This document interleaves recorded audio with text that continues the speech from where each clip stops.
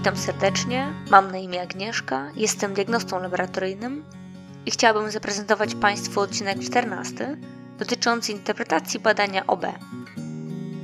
Chciałabym w tym odcinku przedstawić etymologię nazwy, w jakim celu wykonuje się to badanie oraz jak zinterpretować wynik. OB etymologicznie to akronim nazwy badania, odczyn Biernackiego, inaczej opad Biernackiego. Odczyn opadania erytrocytów został odkryty przez polskiego patologa Edmunda Biernackiego, który dostrzegł różnicę w szybkości opadania krwinek w zależności od rodzaju schorzenia. Kolejni badacze przedstawili praktyczną metodę oznaczenia OB, dlatego w niektórych krajach może występować pod inną nazwą. OB to odczyn opadania krwinek czerwonych. Pomiar polega na ocenie szybkości opadania krwinek czerwonych w długiej, wąskiej pipecie zawierającej krew. Wynik wyraża się w milimetrach osocza, który znajduje się nad krwinkami po 1 godzinie. U zdrowej osoby krwinki czerwone opadają wolno i wynik OB jest niewielki.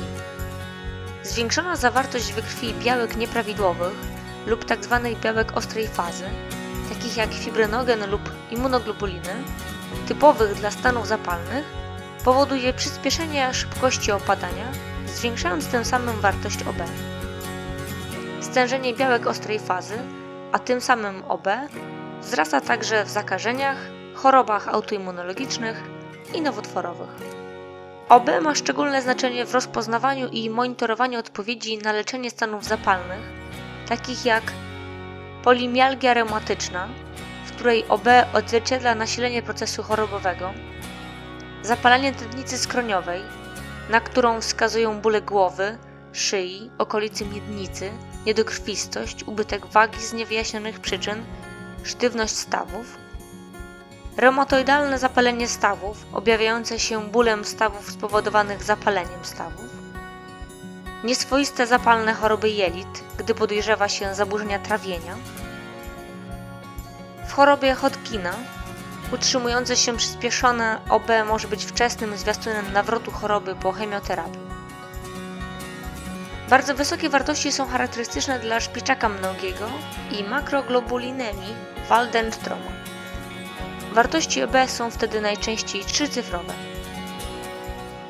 Mierne przyspieszenie OB występuje w niedokrwistościach oraz u osób w starszym wieku. Kobiety mają zazwyczaj wyższe OB, które ulega dodatkowo okresowemu przyspieszeniu w okresie miesiączki i ciąży. W pediatrii badanie OB wykorzystywane jest w diagnozowaniu i monitorowaniu leczenia reumatoidalnego zapalenia stawów lub choroby Kawasaki. Do przyspieszenia OB dochodzi również w wyniku podawania szeregu leków, takich jak metyldopa, doustne środki antykoncepcyjne czy witamina A. Zwolnienie opadania krwinek czerwonych spotyka się rzadko. Dlatego w wielu laboratoriach obserwujemy przedział wartości referencyjnych zaczynających się od zera. Wprawdzie niskie wartości OB nie mają zazwyczaj znaczenia klinicznego, ale obserwuje się je w policytemii, w nadmiarze krwinek czerwonych, niektórych zaburzeniach białkowych, a także u pacjentów z bardzo wysoką leukocytozą. Niektóre zmiany kształtu krwinek czerwonych, np. krwinki sierpowate w anemii sierpowato-krwinkowej, także powodują spadek szybkości opadania erytrocytów. Obniżenie OB może być spowodowane również poprzez przyjmowanie aspiryny, steroidów czy chininy. Narastanie wartości OB oznacza rozprzestrzenianie się infekcji bądź brak odpowiedzi na leczenie. Spadek OB jest dowodem powodzenia terapii.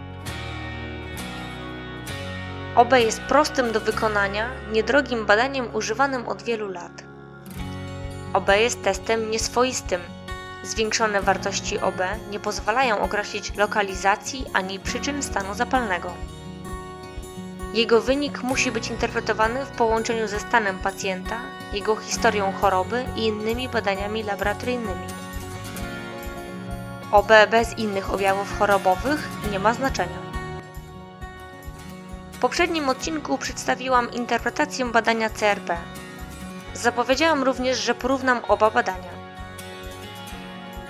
OB i CRP są wskaźnikami stanu zapalnego, przy czym zmiany OB zachodzą znacznie wolniej niż CRP, co dotyczy zarówno początkowej, jak i końcowej fazy procesu chorobowego.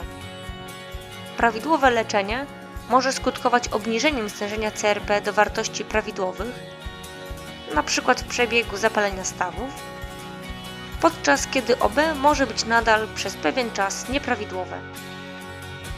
Stężenie CRP w przeciwieństwie do wartości OB nie ulega wpływowi szeregu innych czynników i dlatego jest uważane za lepszy wskaźnik dla stanów zapalnych.